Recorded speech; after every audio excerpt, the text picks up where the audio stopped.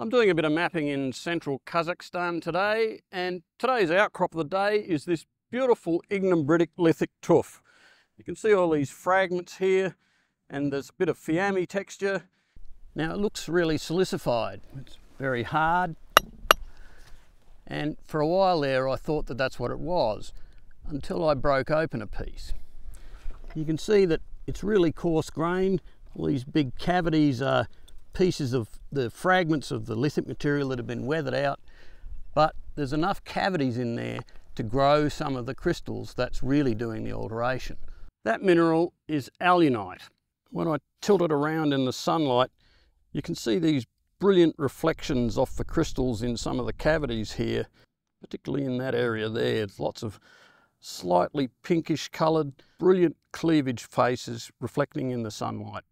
In this little cavity here, you can see some bladed shapes to the crystals. And that means that we're in a high sulfidation epithermal system, and this is a lithocap.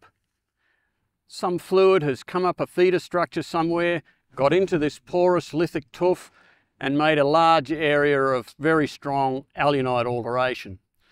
And that's wonderful because high sulfidation epithermal systems can have very nice ore bodies in them.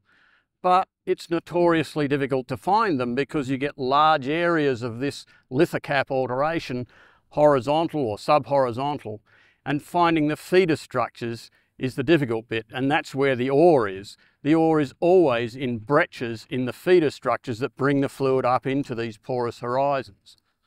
Now in this case, we got super lucky because as we stepped out of the truck and on the way to this outcrop, we walked over that little pale coloured ridge over there in the background, and sticking out on that ridge is a vertical chalcedonic quartz vein with lots of gossan after sulfide in it.